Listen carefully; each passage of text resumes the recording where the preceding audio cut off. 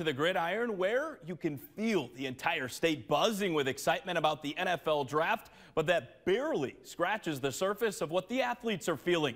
Not many people understand what the window of waiting is like, but Saginaw High's own LaMarr Woodley understands it perfectly.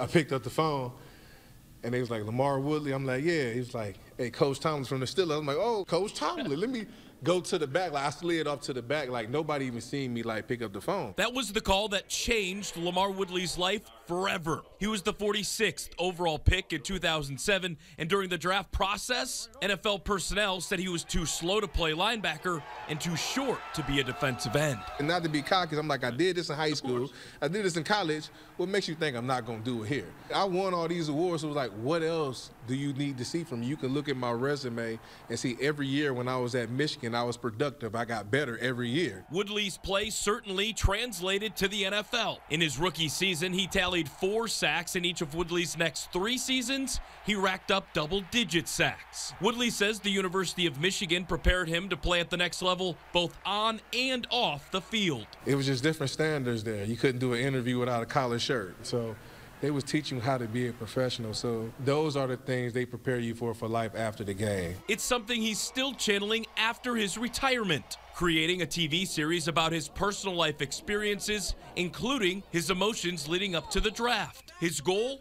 To document every angle, from the feelings athletes experience to the pressures of handling finances. It's a lot of problems that come along with that, because now people look at you a certain way. Or you making this, or you looking at you to pay the tab. For myself, it's just showing the different ways that athletes are taking advantage of. That's what I'm showing here, but everybody can relate to it when it's dealing with money. Woodley's series Overdraft will be made up of 17 mini episodes that range from 3 to 5 minutes apiece. It's been a passion of his since being in the NFL, and he's excited to keep growing and sharpening new skills. When you're getting into this new space, you want to make sure that you know everything, because this is how I got ripped off the last time.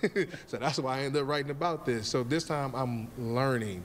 And the way that you learn is sometimes you got to do it yourself. And I don't mind doing it because it's fun to me. This is my hobby. Several actors on Overdraft are actually from Saginaw. Woodley says that the first episode of the series will be released on Monday.